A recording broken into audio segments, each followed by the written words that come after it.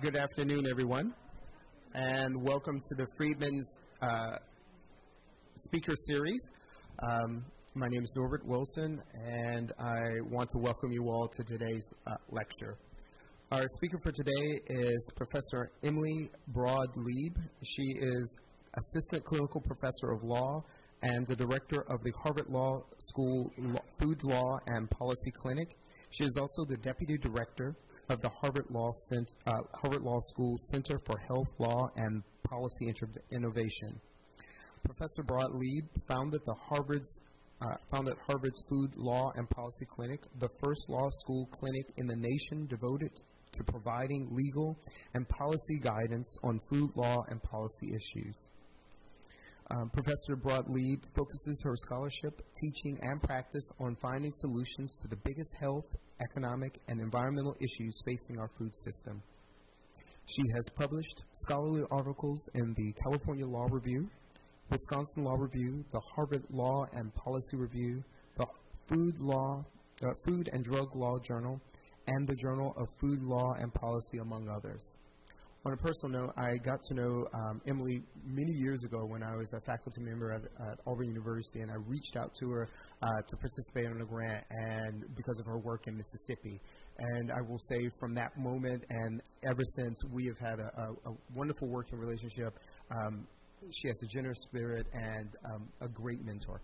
So I want to welcome Emily to come up and talk to us about food waste.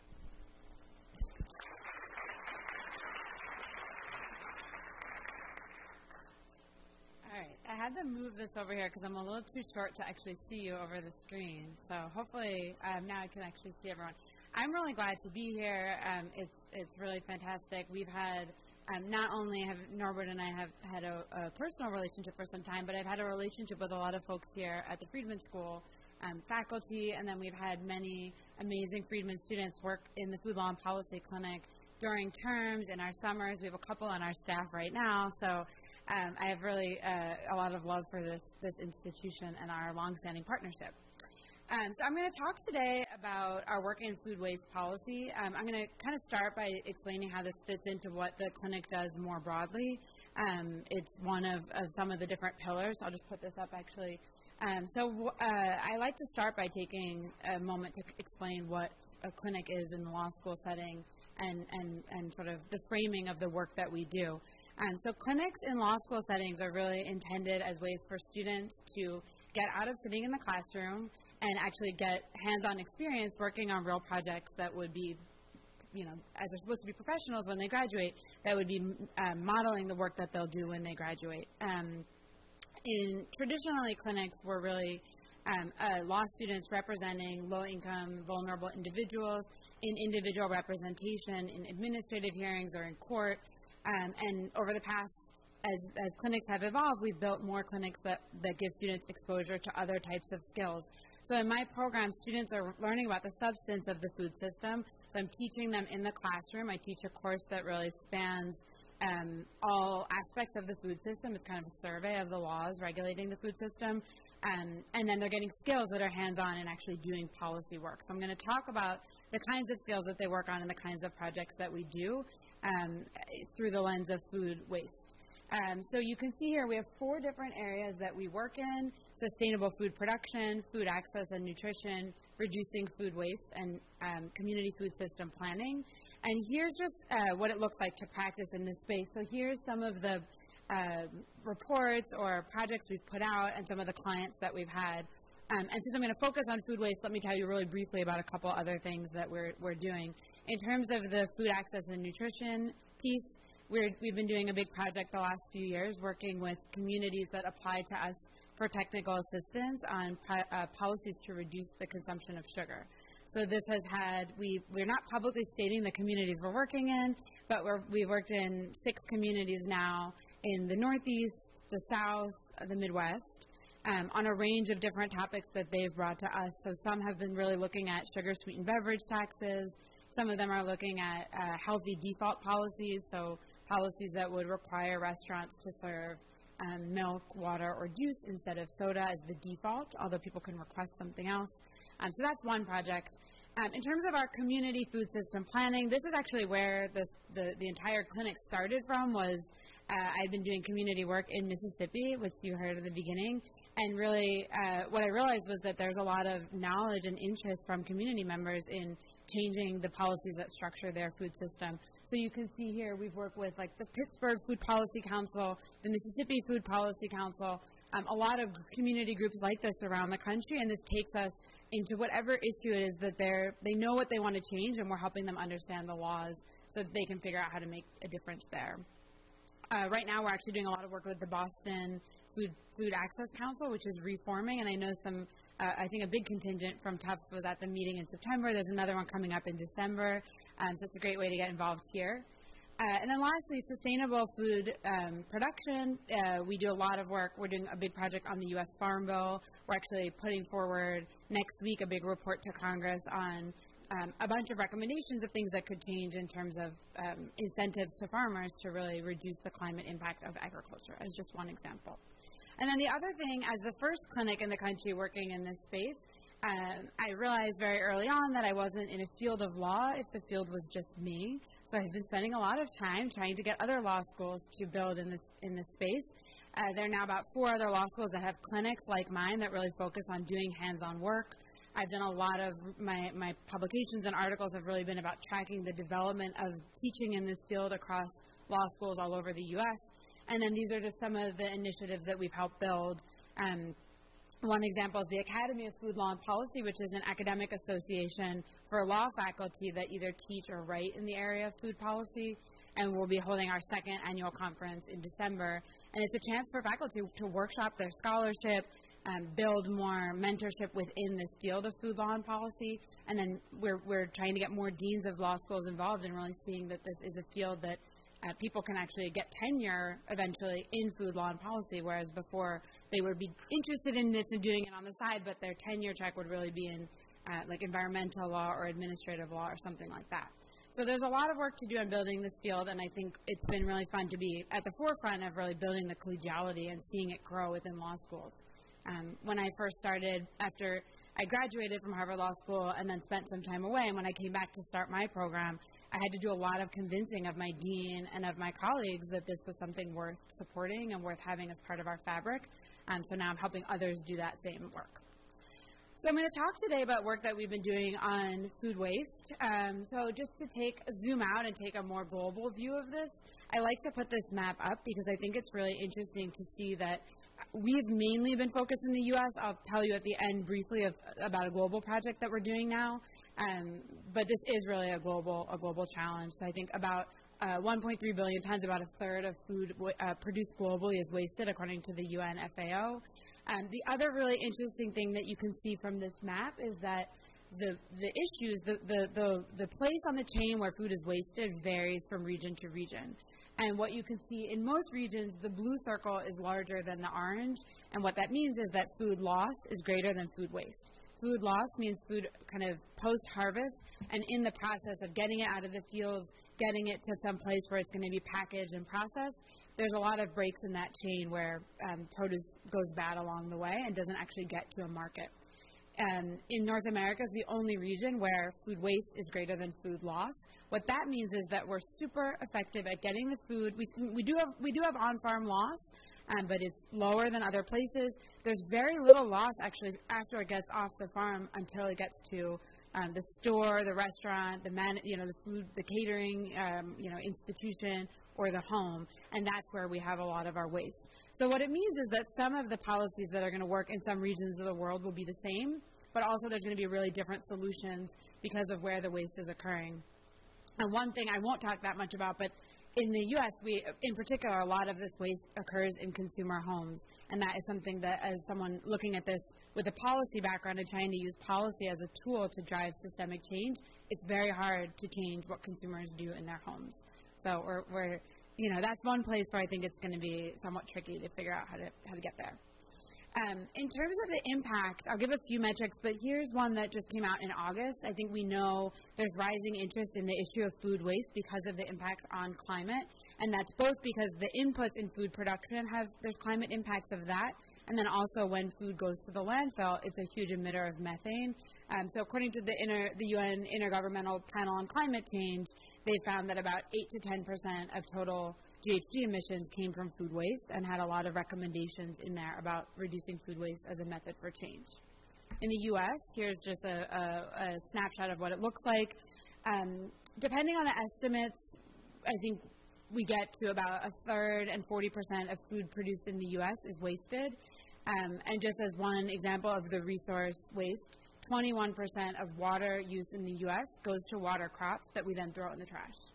So as you think about climate change, exacerbating drought, water crises in places, especially in California, where we get a lot of our food, and then we're just throwing 20% of that water directly into a landfill. Doesn't make that much sense. So a lot of times I get questions about why do we focus on this. So I showed you we have 4 areas we work on. We have really active projects in all of those areas.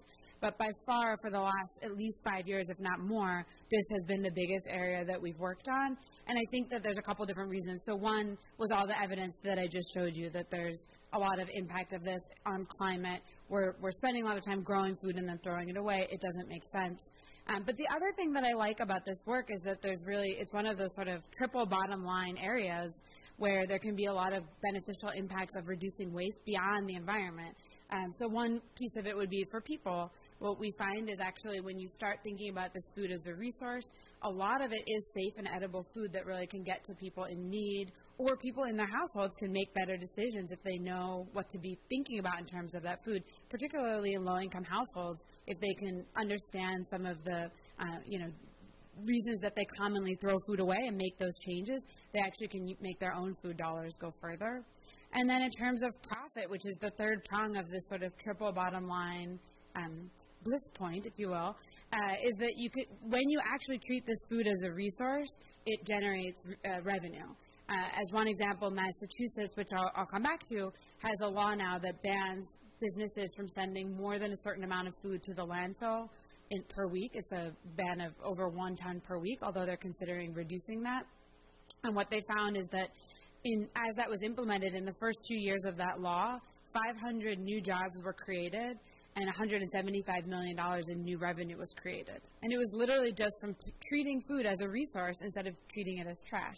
So that money, a lot of those jobs were created in food banks and startups in the food recovery space, in composting and anaerobic digestion, which also created useful byproducts that could then be sold. So I think there's a lot of reasons that this is really helpful. And then I think also thinking about food waste is a microcosm of a lot of the other issues that I'm concerned about in the food system. So, if you think about animal welfare, what's just boiling it down to the fact that we are harming animals and then throwing away a lot of the products of the animal products. Those are probably some of the most wasted products in the U.S. So there's a lot of reasons to focus on this. All right, so now I'm going to be a little bit interactive and hopefully loop this back into the solutions we're working on. So a couple people, just tell me what you think are some causes of waste.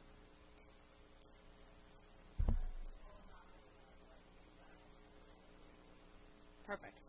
So we'll get to that. This is a huge, I think, issue, and was really our entry point into this work, was that there's all these labels on food products. According to a study that Walmart did, they found just in Walmart branded items that there were 47 different Best By, Sell By, Use By, Enjoy By labels on their products, and that consumers are like, I don't know what this means. How do I know what I'm supposed to do with this product? So that's a reason people throw things away.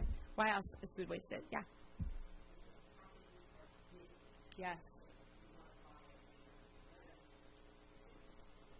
Yeah. Right. Right. So packages are big, portions are big too. If you go to a restaurant, it's like very difficult to order something that's the right size to be able to eat, which leads to a lot of waste too. And I think part of this also relates to the fact that in the U.S. today, food, the per capita cost of food is lower than it's been in any country at any point in time. And of course, there's huge distributional impacts. Not everyone has money to even put food on their table every week, let alone throughout the year. But on the whole, our food doesn't cost very much, so you can afford to make packages bigger, to put more on plates, and for consumers to throw food away, it doesn't hurt them as much as if it costs a lot of money and they were really thinking about every dollar spent. Yes? Mm-hmm. Yeah. Yeah, so I think one example might be you buy a tomato, you think you're going to put it in a salad, it gets a little bit mushy, and if people don't really know how to cook, they're like, I can't use this for what I thought I would use it for, and rather than know how to be creative or prepare something else, or even to use the freezers. So I think there's a lot of reasons food's wasted in the home. Why do you think businesses might throw food away instead of doing something else with it? Yeah.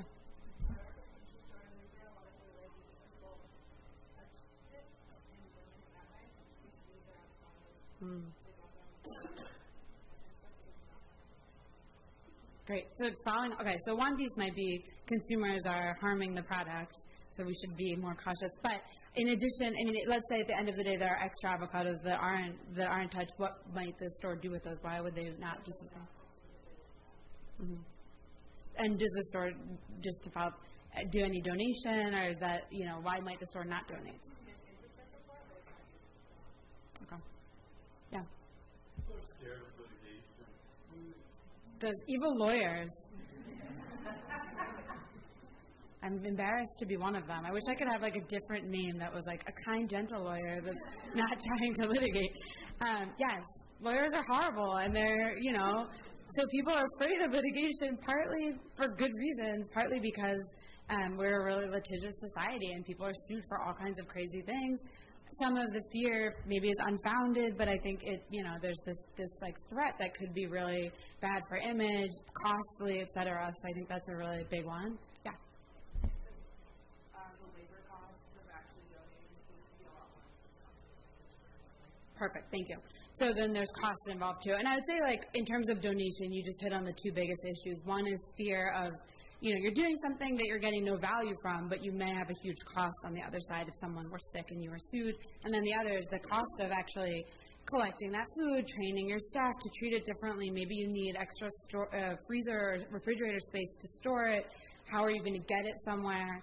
So there's a lot of costs. It's not free to take the food and put it into some other stream. Yeah.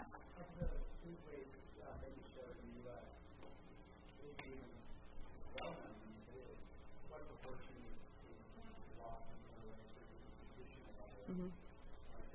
Yeah. Mm-hmm. Yeah. The consumer level? Yeah, so the data, right. The best data that I've seen is that of the, let's say, 40% that's wasted, more than 80% of that happens at restaurant, retail, and homes, and I think like roughly half of that at each of those.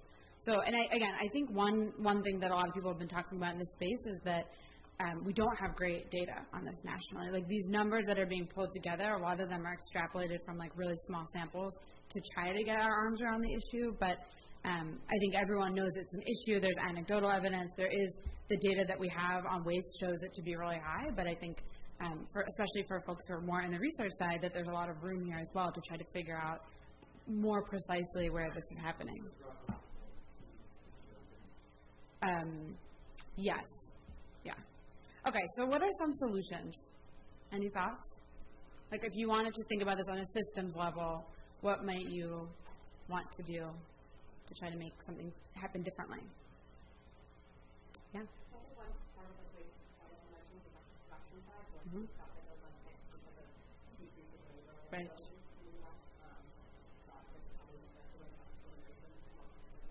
Yes, well, that's 100%. I mean, I think immigration, other kind of like loss of workers at key times on farms leads to a lot of waste happening.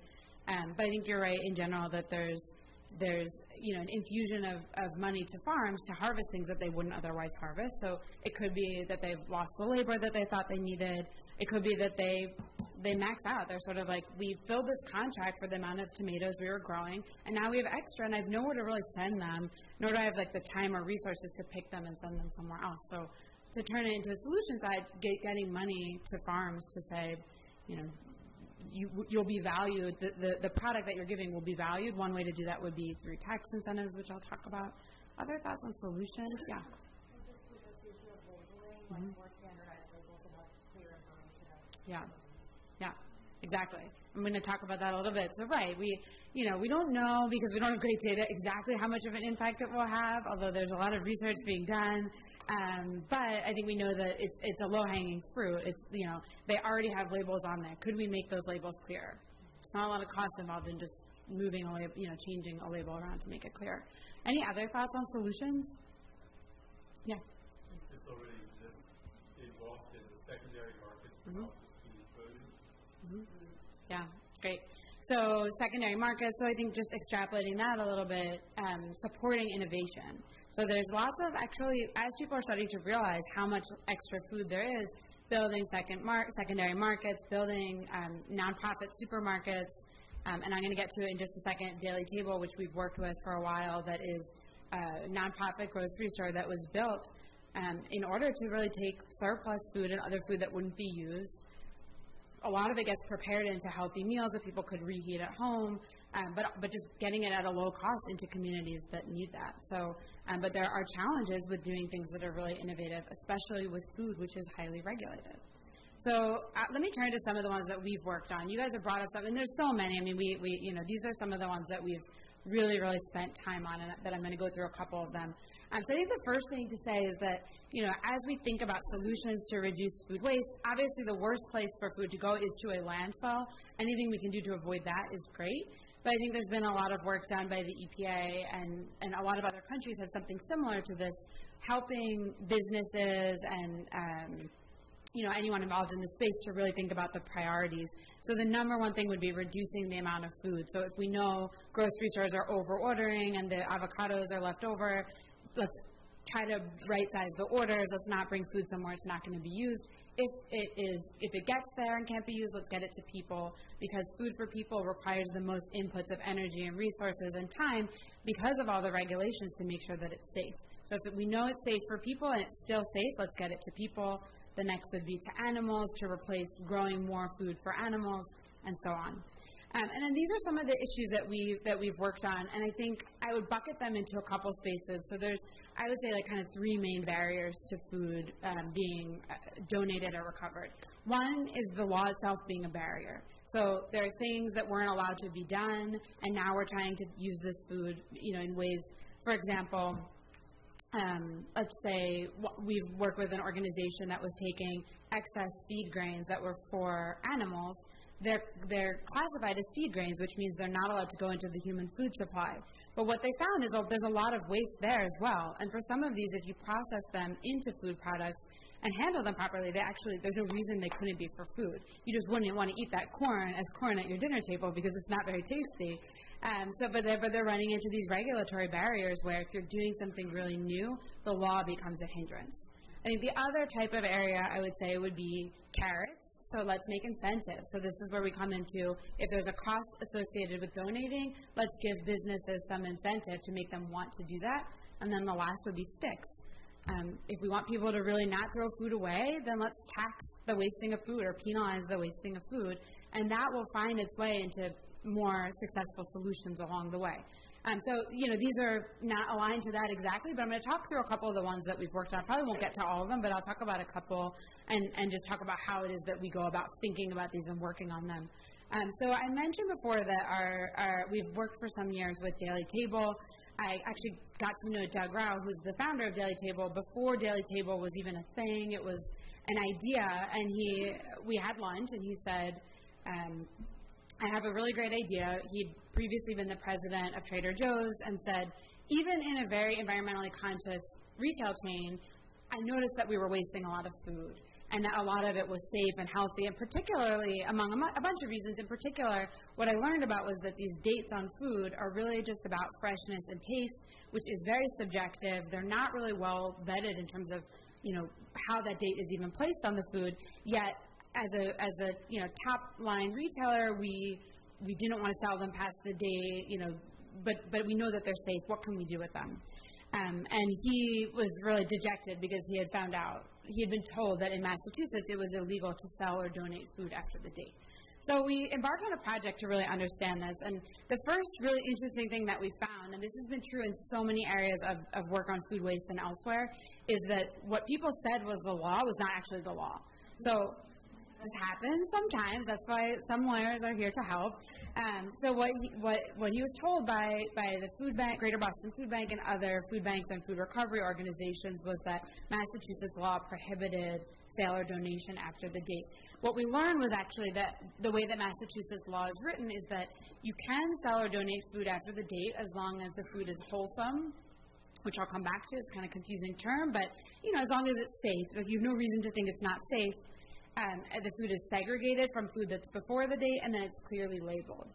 So you can understand why a major food bank or food recovery organization would say, this is too onerous.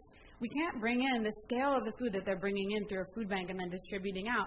We can't separately box and label everything. So they just sort of said, our policy is we're not going to do this so that we don't run afoul of the state law. So that was really great for him. We got really excited. We can actually do this. But he was curious, are there any states that have better laws? Like, could we even make the Massachusetts law clear? So we started looking. We did, the Northeast, and then we spanned out more and more. And what we learned really in our research was that every single state is regulating this differently. And so this sort of was what we spent a lot of time trying to fix. So I think the first thing to say is that the federal government could regulate the date labels on food. The federal government does have authority over products in interstate commerce. Most of our food is in interstate commerce. That's why we're able to regulate the nutrition facts panel and other ingredient information, because this food is traveling around the country. And so for the same reason, the federal government could regulate date labels. These labels are generally, for almost all foods, are a suggestion of peak quality, which I think is not what most people interpret them to be. But the federal government hasn't defined them or required them at all. And even now, just in the last few years, we see the FDA and USDA, which each regulate different parts of the food supply, are both recommending use of the term best if used by, partly as a result of this work and others of our partners sort of raising the alarm on the fact that this is really confusing. But there's no requirement, with the exception of infant formula, on any food.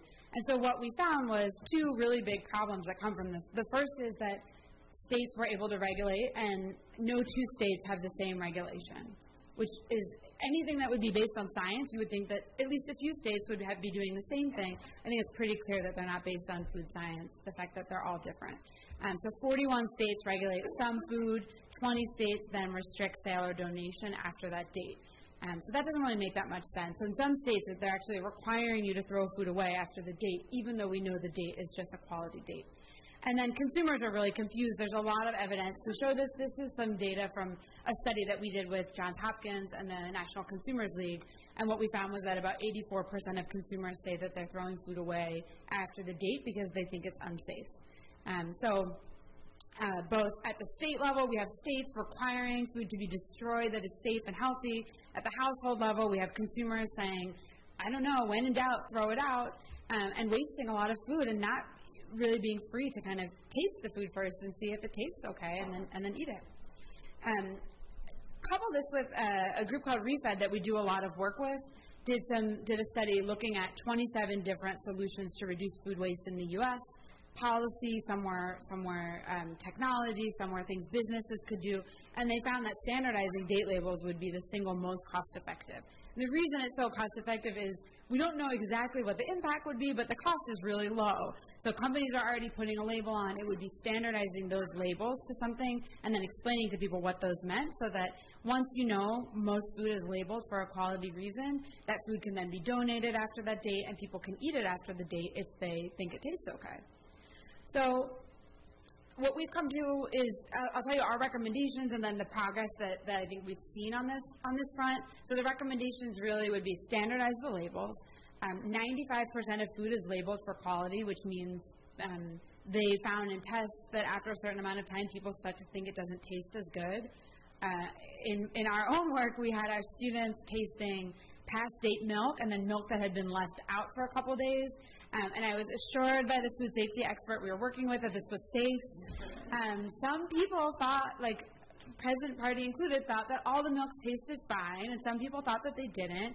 And we learned that some people are super tasters, and so they're really sensitive, and others are not. And then there's even a class of people who are like underdeveloped tasters or whatever they're called. So there's a range. Taste is a range. So I think liberating people to say, if this doesn't taste good, then we're not here as the food waste police saying you have to eat it. But as long as you know that it's just about taste, you can kind of decide on your own. And then for that small category of foods where there might be a safety risk, and just to inform all of you, it's really things that are mostly ready-to-eat foods that are not reheated afterwards. So it's things like deli meat, unpasteurized milk and cheeses, and then like prepared food that you get at a grocery store. They have a risk of being contaminated beforehand. Nothing is like spontaneously being contaminated in your refrigerator. They have a risk that they are contaminated beforehand, and then that pathogen could grow under refrigeration and you wouldn't eat it. I don't think people know that now. We're not telling people, be really careful with your deli meat. So we'd actually be helping improve food safety if we kind of clarified. So we would love to see that food would only have one of these two labels. Educate businesses and consumers. We need to kind of tell people what this means to make sure that they know how to make good decisions, and then allowing donation past the quality date. So where we are right now is that we've had industry, after a lot of pressure, came together and put out that the Grocery Manufacturers Association, which is now the Consumer Products Association, or will be in January, and the Food Marketing Institute have put out a voluntary standard which would have the terms best if used by, used for quality, and then used by for that small group of foods where there should be potentially a safety risk, or you should really think about discarding the foods.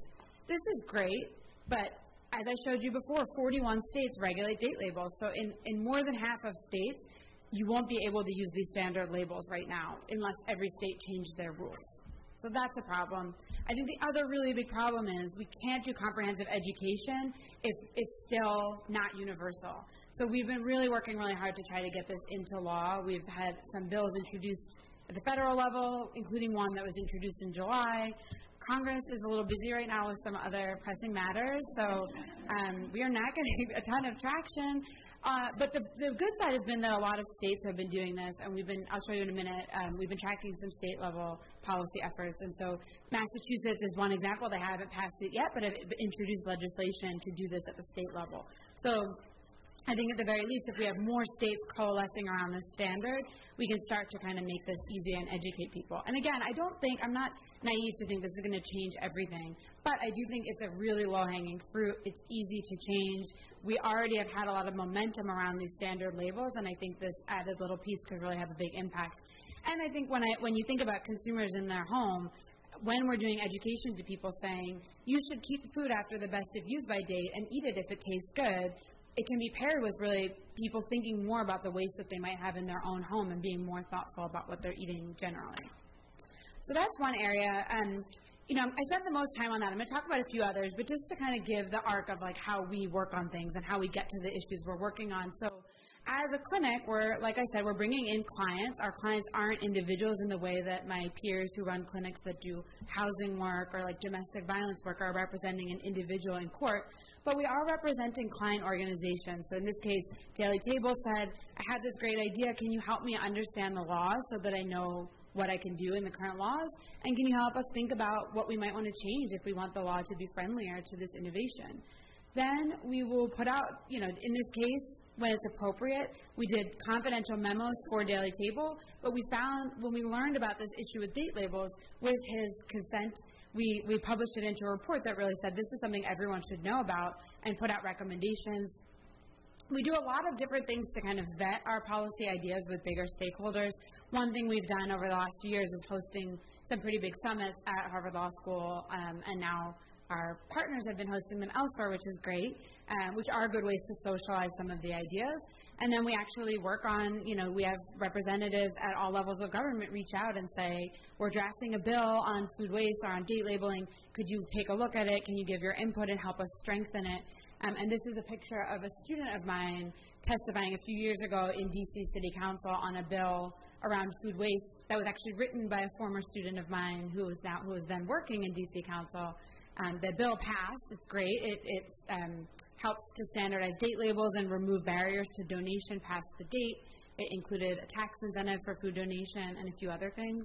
And just because I'm really excited, I have another student actually testifying today in D.C. City Council for a completely other topic, which is a bill that D.C. introduced to require continuing education of physicians in nutrition and diet.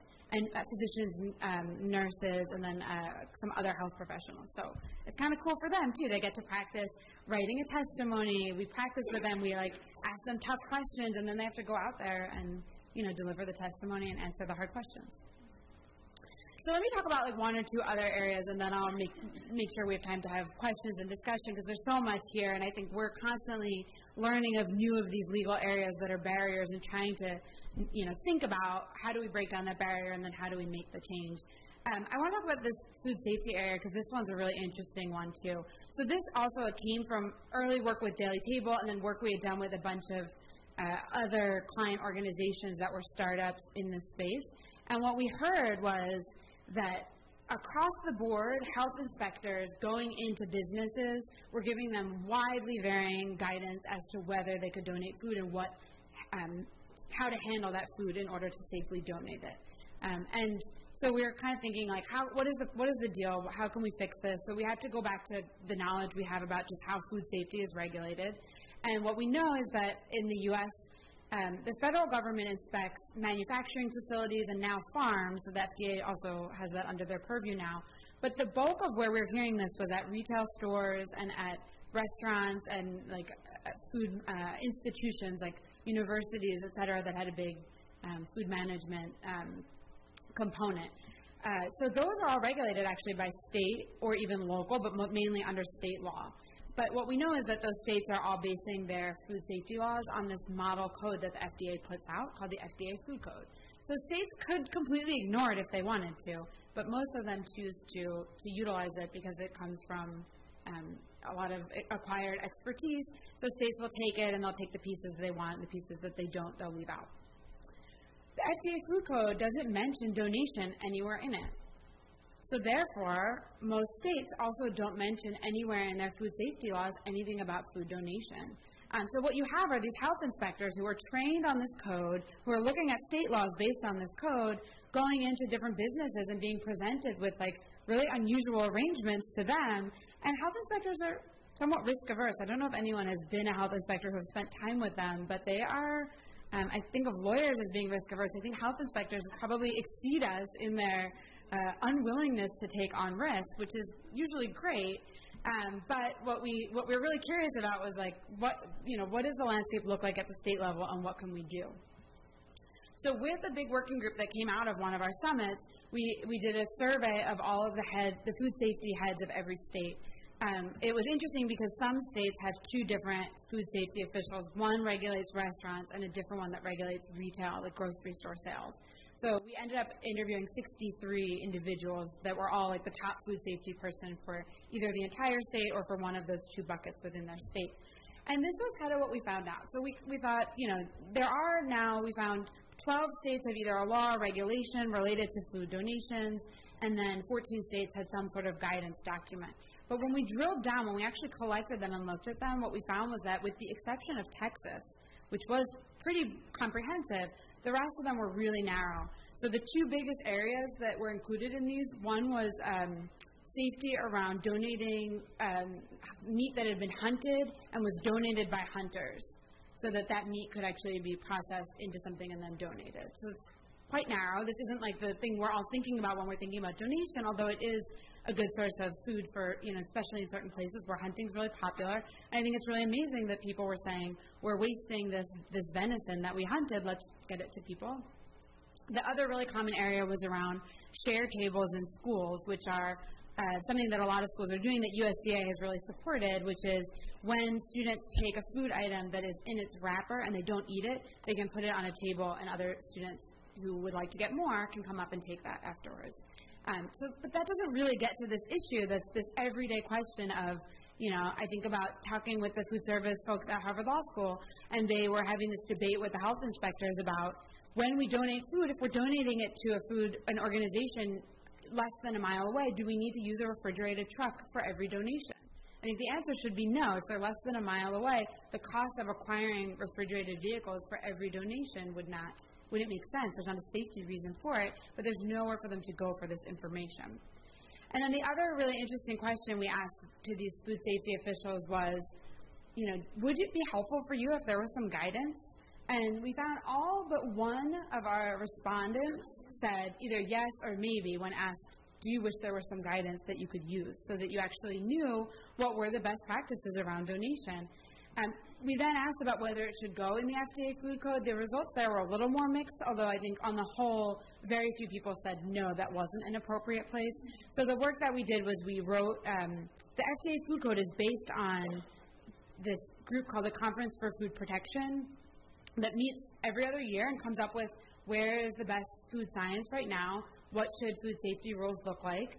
So they, as a result of this, they formed a committee, and they're debating right now language to propose to be added to the FDA food code, which would mean it would make its way into every state's rules and would clarify that, yes, donation is allowed.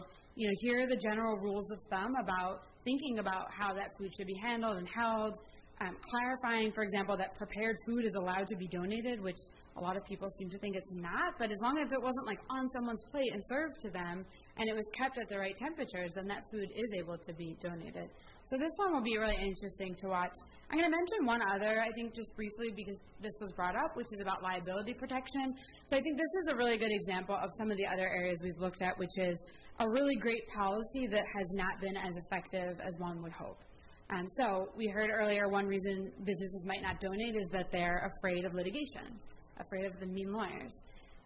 So for more than 20 years, we've had a federal law that protects donors of food. We said, we want you to donate food, and as long as you weren't intentionally tampering with the food, you didn't put a razor blade in it, you weren't reckless, meaning you didn't see someone else put a razor blade in it and still pass it along, or you didn't know that it was kind of contaminated or likely to have been contaminated. If you're doing everything in the normal course of business and trying to manage for safety, you will be protected. Every single state also has a version of this, and some of them even offer more protection. You can't offer less, but they can offer a little bit more. But the issue is that still consistently when you ask restaurants, retailers, and manufacturers, more than 50% still report that the reason they don't donate is because of fear of liability. So we've been spending a lot of time trying to figure out what do we do about this. And I think there's really two main issues that we've honed in on. One is that there's a lot of unanswered questions. So I mentioned earlier in the context of Massachusetts state labeling rules that food has to be apparently wholesome. You can donate food that's wholesome. Does anyone know what wholesome means? It's an undefined term. So, and the liability protection goes on to say it's wholesome if it meets all quality and labeling rules, although it's not clear what quality rules are. And then it exempts a bunch of food that otherwise would not meet quality rules. So what you hear across the board, I had a call 2 nights ago with a major food producer, a food manufacturer saying, we want to donate, we've been donating end products that didn't go out to a store, but now we want to donate some of the work in progress, so the ingredients that we've prepared that aren't going into the products, but we have a lot of questions about this. Like, is it wholesome? Does it meet the food safety rules? Where do we find the food safety rules? So there's a lot of issues around this. So we spent a lot of time trying to help people think through it, and we've been putting in a really big push to try to get an agency to give guidance on this. And it's been harder than you would think. I think partly it's exacerbated because in this administration, agencies aren't really allowed to put out guidance. So we may be waiting for some time. But I think when we know that there are a lot of businesses facing the same question, from looking at this from a policy and a systems lens, how can we answer all their questions more effectively? And when Congress passed this, they didn't delegate an agency to take charge of this rule. So right now, there's really nowhere you can go to get questions answered. All right, so let me skip these two and just briefly say a little bit on where we are in terms of progress. So I think in the past few years, partly through work we've done, but there's been a huge growing ecosystem working on this. And so these are just some of the things that have been introduced at the federal level and in bold ones that have actually been enacted. And I will just mention the U.S. Farm Bill, which was a really big endeavor of ours. So prior to the 2018 Farm Bill, we pass a farm bill every 5 years. We allocate nearly $500 billion for use over those 5 years on producing food and getting it to people, and not a single dollar or a single program thought about the issue of food going to waste. So we put out a report a couple years ago that really gave to Congress, here are 16 different things you could include in the Farm Bill that would have an impact on this. And it was a really big, exciting success for us and for the students in the clinic who spent the late nights like brainstorming these ideas and vetting them with our partners, that 7 of those things we'd written about got into the Farm Bill along with a couple other provisions. So now the challenge is really where the rubber meets the road in getting USDA to kind of fully implement them. But as one example, there's supposed to be guidance on this liability protection, and it's been a little bit hard to get that to go forward. There was also the creation of a liaison position in the USDA focused on food waste and food recovery.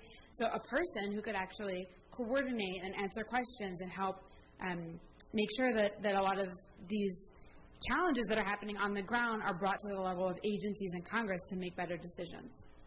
We also track state laws. So this is where we are just in 2019. A lot of states have new legislatures that started in 2019, and they have a 2-year term. And we're tracking right now about 80 bills that are traveling through state legislatures. And it's interesting just to see, where the most activity is. I think we would expect it to be on the coast, and you see that a little bit. New Jersey right now has 20 pending bills on food waste reduction, just New Jersey. So they're pretty, I don't know what's happening there, something awesome or not, I don't know.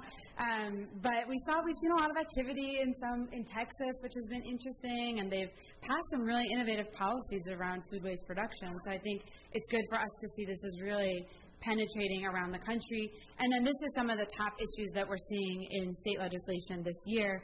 As you can see, the top 2 are liability protection and tax incentives. So I didn't talk that much about tax. But just to say a word about it, we have a really great federal deduction that you can claim for food you donate. The problem is that for businesses, small businesses and farms, they're allowed to claim that, but it's really difficult for them to claim. And just to take it a step further, when you think about farms, let's say the farm right now is going to put in all of this effort to harvest food, get it to someone in need, and then they're going to get a tax deduction in April or May. That's not really how farms work. They're not like, great, I'll just bank on this money coming in 8 months. So I think some states are trying to figure out ways to get money more to farms more quickly and more easily, and that's what you're seeing with a lot of those. And then just lastly, we are now taking this on the road and are doing a project right now where we're going to be doing a comparative legal analysis on some of these same issues in 15 countries, working with food banks and food recovery organizations in those countries to map some of the best practices, provide guidance to them on what the current laws are, and then some recommendations that come from our interviews and discussions in country.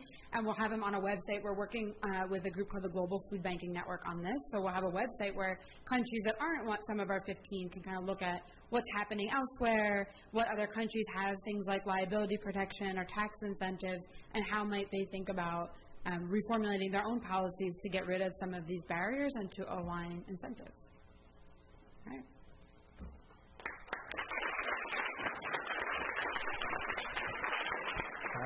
Thank you, Emily. We have about 10 minutes or so to ask questions, so we'll bring the mics out and you can ask Emily a question.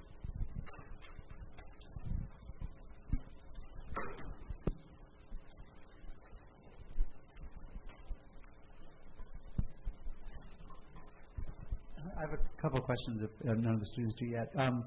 First question is about the cost of changing the date labels. So you said you think there'd be little cost. That seems to be true for having a standard best by. But used by, where you have to define the date of some health risk, seems like it would be very tricky for companies to do, and there'd be an enormous amount of research and testing they'd have to do. So have you formally looked at or thought about or talked to companies about that? Because that seems like that would be a very high hurdle and very litigious for them to have to figure out that date. Yeah. And very costly. I think you're right. I mean, I don't know that the cost would be so much higher. I mean, I think what we're saying basically right now is most companies are putting a date on their food.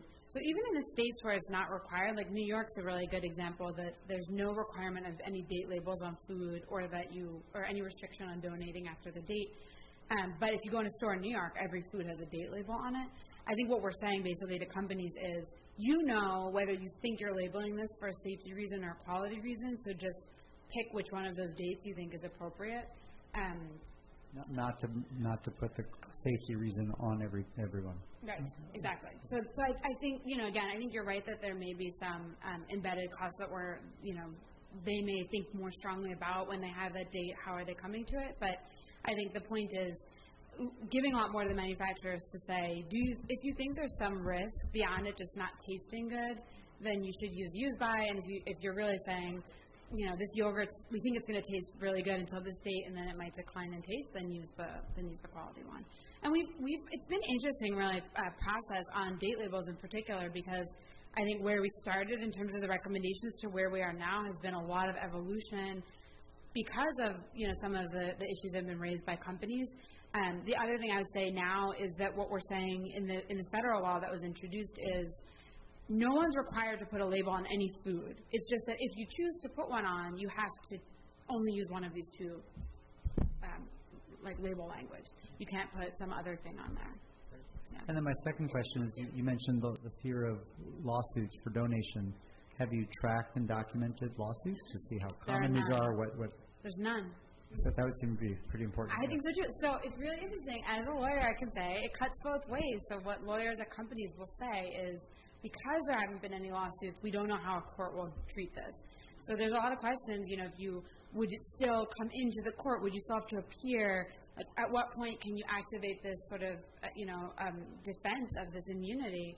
And I think that those are some of the questions that, again, not having any court to look at to see the precedent, and then not having any guidance from an agency to say, here's how we'll interpret some of these things, I can see why a lawyer, especially for a big company with a lot of money on the line, would be a little bit worried. Yeah. Emily, kind of building off that a little bit, I'm curious, have you had conversations about maybe changing just some of what the common label languages are specifically? Because I think you showed an example of the ones that, the quality one is best if used by, and the food safety one is used by. For me, as a consumer, that's there's no difference there. And if I'm going to the grocery store, I'm not going to make a decision on that. Have any of your collaborators and people you've been consulting with push for something, I don't know, taste best by this or food safety risk after this date? Something very clear. Really good question. And I agree. I actually really don't personally love the labels we've ended up with. So the evolution of those has been, when we first put out this report, we had a big conversation with the GMA, FMI, the big trade groups, and they said the biggest barrier to standardizing date labels is going to be agreeing on the labels. So we thought, it's certainly going to take some work, but we can't not do it just because we can't agree. So I think from that posture, myself, our partners at NRDC and other organizations have said, what's the process we can embark on to kind of figure out the best labels? So in our study that I showed the data on the 84% of consumers throwing food away, we also asked people, among these labels, we use 6 different labels, which one do you think if you saw that on your food, would you think was about quality, and which one would you think was about safety? So I was really interested in the label. I liked freshest before. It was it's a new label, we're not using it, it's fresh. Taste is hard, maybe we're talking about freshness. And what we found actually was very clearly best if used by a landslide in terms of, I think, more than 70% of people said, if I see best if used by, I think quality. So I think that one's the clearest. On the safety side, the one that came out the best in our survey was expires on, which is also great because it is, as you say, really different.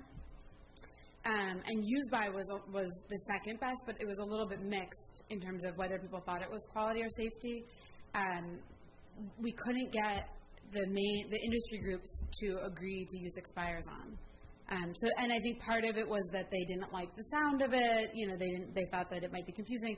Part of it was actually that other countries are using use by for the safety label, that the EU uses that. So I think some of it was just where we were politically in terms of thinking about trade and thinking about labeling as part of a bigger ecosystem.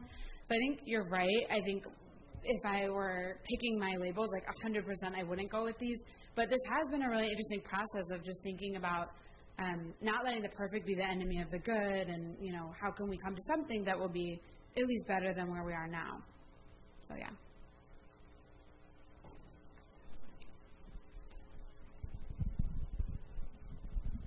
Hi.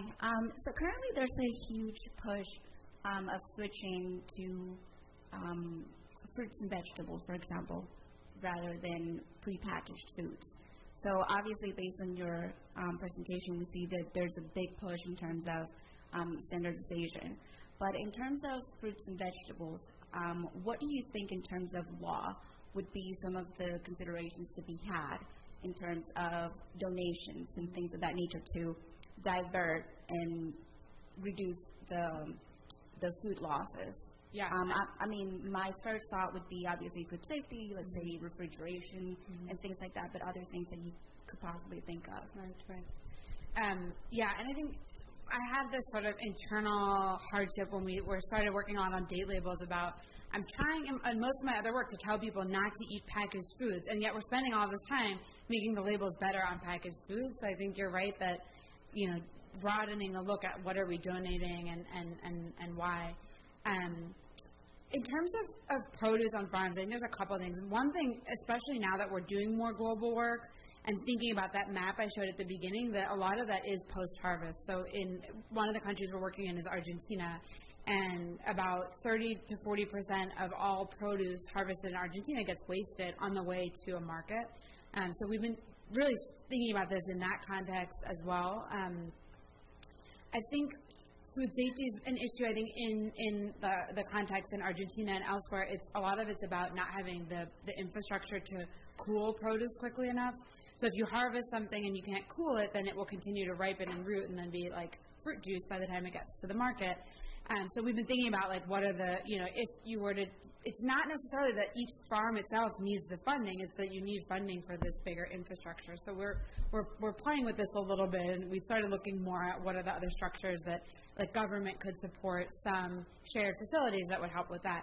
I think in the U.S. it's probably mostly it's money to the farms or to people to harvest, because I think the number one cost on farms would be if there's produce that they're not going to harvest because they've already met the contract that they have, or because the produce is imperfect. So it's it isn't, like a 2-pound carrot or whatever.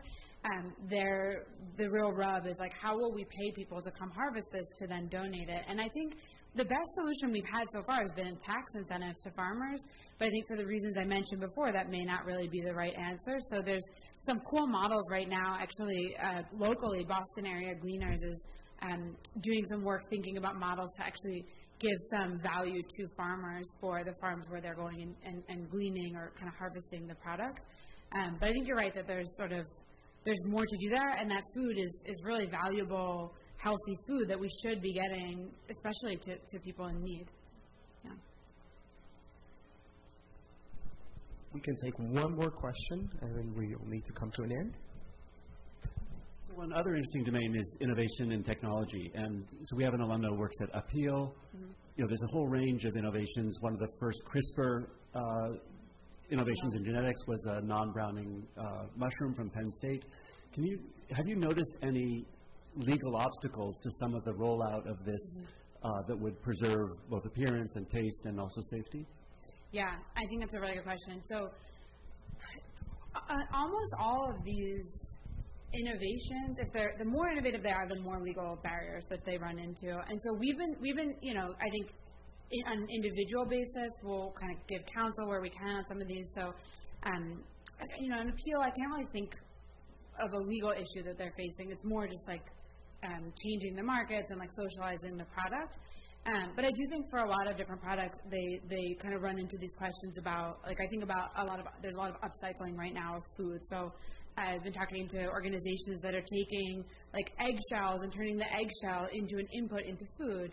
So if you're taking something that previously was waste and was trash and wasn't considered the food and then putting it into the food stream, you run into a lot of questions. I think actually the number one question often for these newer foods is just even figuring out which agency regulates it, because we have this breakdown between FDA and USDA, and eggs is one of those products that it's not totally clear where it lives. So that's been one issue, I think, and I think the others are really, to me, it's a bigger question of I don't think there's still enough at the agency level knowledge about or interest in making change on this, and that means that these things can get stuck in limbo for some time.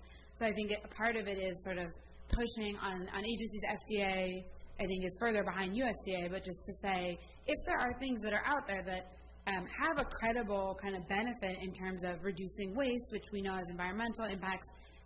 Is there some way to fast track, like looking at them for whatever review is needed? So that's where I'm starting to think about it a little bit, because I think it's sort of each issue is so different, but it's how can we answer these issues more quickly so that we can encourage innovation rather than stifle it. But it's huge. Yeah. Emily, thank you so much for your presentation and for the questions.